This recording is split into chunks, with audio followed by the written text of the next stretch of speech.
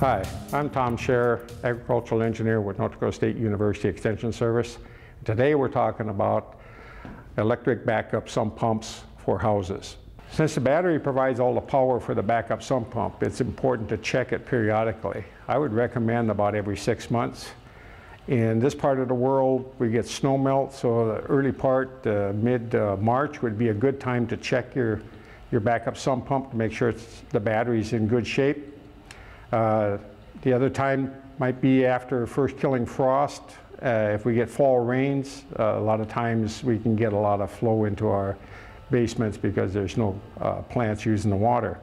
So you want to check the battery. So in this case, we got it connected to the charger, and we have a relatively inexpensive voltmeter here. And what we want to do is just check the voltage. And in this case, you see it's reading around 14. That's with the charger on.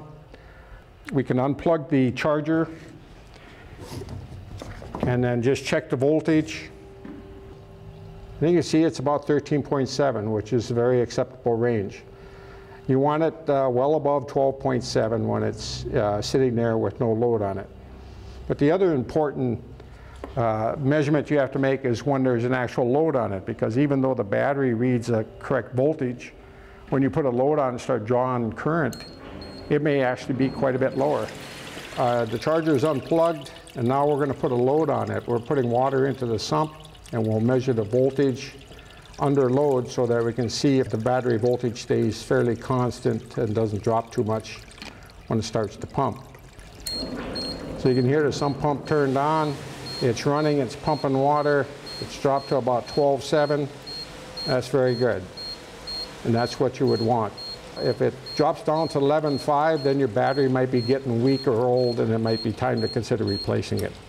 One of the questions we get asked a lot is, how much actual protection will your backup sump pump provide, since it's battery powered?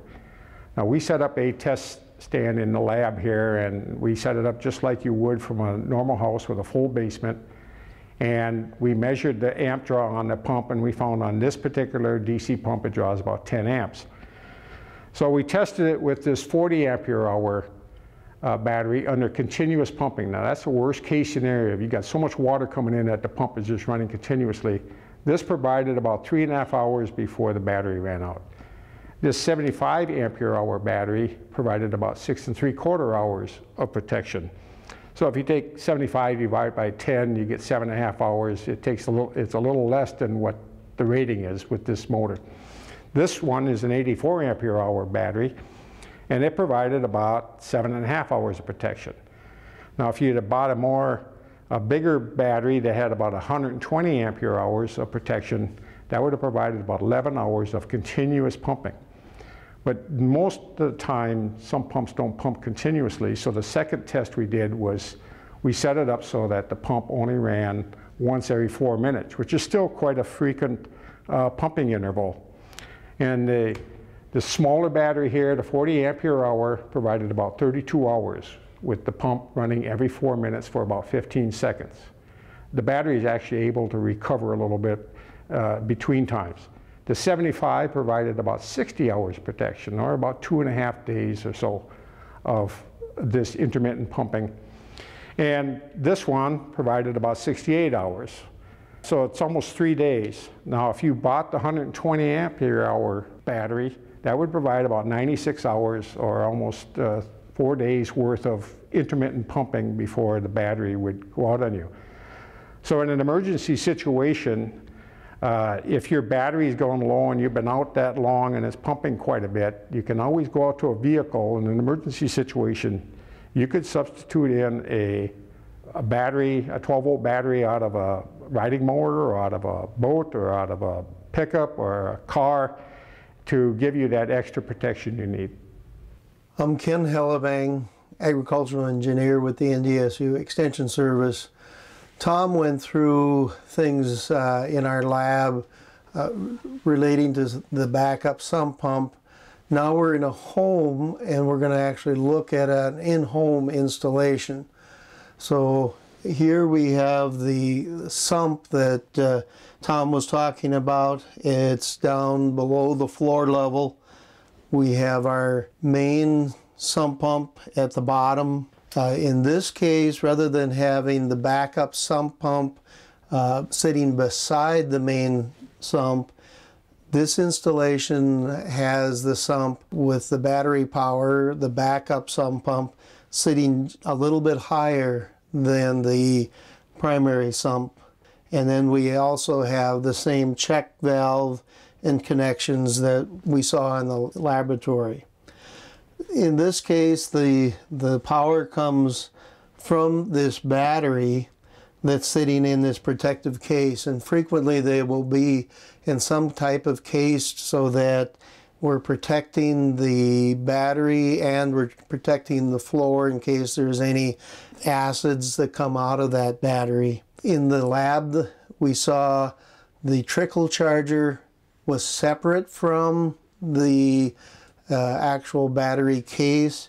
In this case, here is the trickle charger, and the way that this is installed, the line or electric line comes from the backup sump pump, comes into the trickle charger here, and then in this case we have now the switch that goes back down and is adjusted so that the float is higher than that primary sump.